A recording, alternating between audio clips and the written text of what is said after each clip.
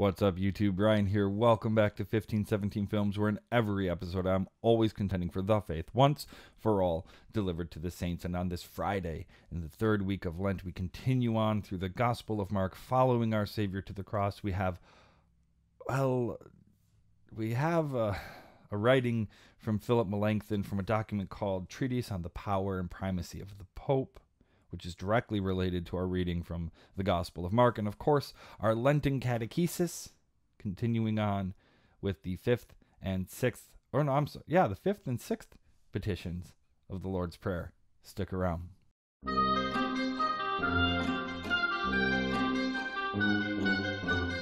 So occasionally I'm not shy about the fact that I'm a Lutheran, and when the Roman Catholic Church has a tradition that is older than shall we say, the usurpation of the Bishop of Rome, then I will always advocate for it as a tradition that belongs to the Church Catholic, not to the Catholic Church.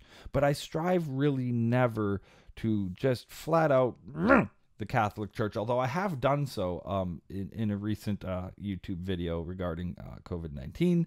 I've kind of stuck it to the Roman Catholic Church a little bit, but just hear the words from the gospel, and then yes, we will address the document on the power and primacy of the Pope. But let's focus on the words of the gospel, the promises of Christ, and then yes, we'll deal with this whole Pope issue. So we begin in Mark chapter 10. And they were on the road going up to Jerusalem, and Jesus was walking ahead of them. And they were amazed, and those who followed were afraid. And taking the 12 again, he began to tell them what was to happen to him, saying, "See, we are going up to Jerusalem, and the Son of Man will be delivered over to the chief priests and the scribes, and they will condemn him to death and deliver him over to the Gentiles. And they will mock him and spit on him and flog him and kill him. And after 3 days he will rise." And James and John, the sons of Zebedee, came up to him and said to him, "Teacher, we want you to do for us whatever we ask you." And he said to them, "What do you want me to do for you?" And they said to him, "Grant us to sit, one at your right hand and one at your left in your glory." Jesus said to them, "You do not know what you are asking. Are you able to drink the cup that I drink, or to be baptized with the baptism with which I am baptized?" And they said to him, "We are able." And Jesus said to them, "The cup that I drink you will drink, and with the baptism with which I am baptized you will be baptized. But to sit at my right hand or at my left is not mine to grant, but is for those for whom it has been prepared." And when the 10 heard it, they began to be indignant at James and John. And Jesus called them to him and said to them, "You know that those who are considered rulers of the Gentiles lord it over them, and their great ones exercise authority over them. But it shall not be so among you. But whoever will be great among you must be your servant, and whoever will be first among you must be slave of all. For even the Son of Man came not to be served, but to serve, and to give his life as a ransom for many." And they came to Jericho, and as he was leaving Jericho with his disciples and a great crowd, Bartimaeus, a blind beggar, the son of Timaeus, was sitting by the roadside. And when he heard that it was Jesus of Nazareth, he began to cry out and say, "Jesus, Son of David, have mercy on me." And many rebuked him, telling him to be silent, but he cried out all the more, "Son of David, have mercy on me." And Jesus stopped and said, "Call him." And they called the blind man, saying to him, "Take heart, get up, he is calling you." And throwing off his cloak, he sprang up and came to Jesus. And Jesus said to him, "What do you want me to do for you?" And the blind man said to him, "Rabbi, let me recover my sight." And Jesus said to him, "Go your way, your faith has made you well." And immediately he recovered his sight and followed him on the way. A couple of thoughts on this. Jesus, this is the third time in the Gospel of Mark that he's told his disciples that he is going to the cross, that he is going to be mocked, scourged, killed, but that he will rise again. And in complete obliviousness to this, "Jesus, will you do us a favor?" And how many times has he told them The first must be last. If you want to be great, you must be the servant of all. And what are they asking for? Well, let one of us sit at your right hand and on your left. And Jesus is like, when I come into my glory, there will be one at my right and one at my left, but not you. And there weren't there? There was a thief and a criminal on his right and on his left, wasn't there, when he came into his glory? Weird that we should consider that Jesus coming into his glory, but that is exactly what it is. That is when the Son of Man was lifted up. But he also tells them, oh, you will. You will. And they weren't they? Persecuted and martyred for their confession of who Christ is. But then Jesus again reminds them in tender love that the first must be last. Don't be like the Gentiles who lord their leadership over their people. No. You lead by serving. And this then brings us into the writings of Philip Melanchthon from the Treatise on the Power and Primacy of the Pope.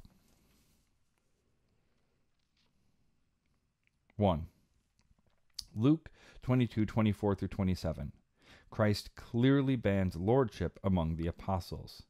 This was the very question. When Christ spoke of his passion, the apostles were disputing over who should be the head of others and, as it were, the vicar of the absent Christ. Christ rebukes this error of the apostles and teaches that there shall be no lordship or superiority among them. Instead, the apostles will be sent forth as equals to the common ministry of the gospel. So he says, the kings of the Gentiles exercise lordship over them, and those in authority over them are called benefactors, but not so with you. Rather, let the greatest among you become as the youngest, and the leader as one who serves. So Luke 22:25 through 26. The contrast here shows that lordship among the apostles is not approved. 2. Matthew 18:2.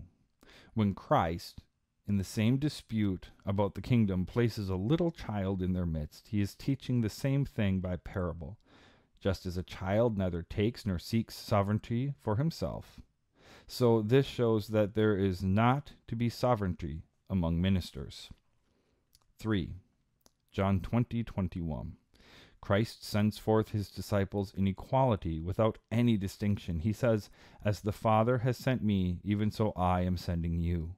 He says that he sends them individually in the same way he himself was sent. John 12:44 through 50. Therefore, he grants no one a privilege or lordship over the rest.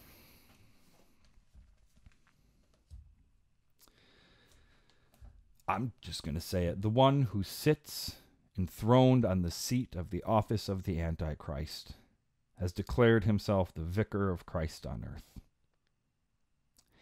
And the teachings, the raping of the gospel of free salvation, not when the coin in the coffer rings, not through penitence and good works, no, not through purging of sin and purgatory, no, the free gift, and at the Council of Trent, the anathematization of the gospel itself by the Roman Catholic Church.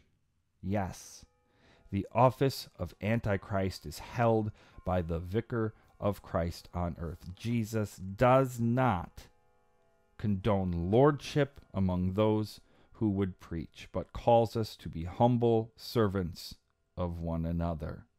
This is for pastors and for preachers and for ministers who hold varying offices and titles. But as far as lordship, as far as the ability to speak ex cathedra and therefore be infallible, bullshit. He swore. I know. I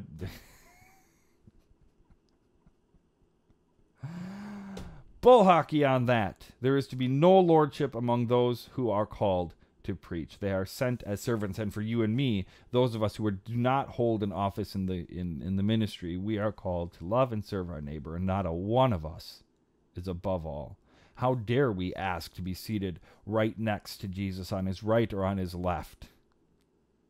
That's not the glory that Jesus was coming into was his cross and passion. Now, if we want in love and service to our neighbor to suffer, on behalf of someone else. As Jesus himself said, greater love has no man than this, that he laid down his life for his friend. That's something. That's something. But to grant ourselves the authority to speak ex cathedra is bullcrap. Absolute bullcrap. But enough of this harsh teaching of Jesus. Let's get to something a little bit more friendly and a little bit more to be enjoyed. The Lenten Catechesis on the 5th and 6th petitions. And forgive us our trespasses as we forgive those who trespass against us. There is here attached a necessary yet comforting addition, as we forgive. Just as we daily sin much against God, and yet he forgives everything through grace, so we too must ever forgive our neighbor, who does us injury, violence, and wrong. If, therefore, you do not forgive, then do not think that God forgives you. Matthew 18:23-25.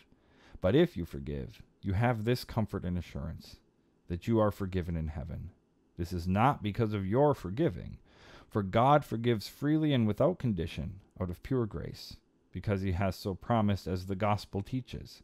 But God says this in order that he may establish forgiveness as our confirmation and assurance, as a sign alongside of the promise, which agrees with the prayer in Luke 6:37. Forgive, and you will be forgiven. The 6th petition. And lead us not into temptation. Temptation is of 3 kinds: of the flesh, of the world, and of the devil. For we dwell in the flesh and carry the old Adam about our neck. The old Adam encourages us to have all kinds of evil lusts, which cling to us by nature and to which we are moved by the society, the example, and what we hear and see of other people. The world offends us in word and deed. It drives us to anger and impatience. No one is willing to be the least. Everyone desires to sit at the head of the group and to be seen before all. The devil especially agitates matters that concern the conscience and spiritual affairs. He leads us to despise and discard both God's word and works. Lead us not into temptation refers to times when God gives us power and strength to resist the temptation. 1 Corinthians 10:13. However, the temptation is not taken away or removed. While we live in the flesh and have the devil around us, no one can escape his temptation and lures. It can only mean that we must endure trials, indeed, be engulfed in them. 2 Timothy 2:3. But we say this prayer so that we may not fall and be drowned in them.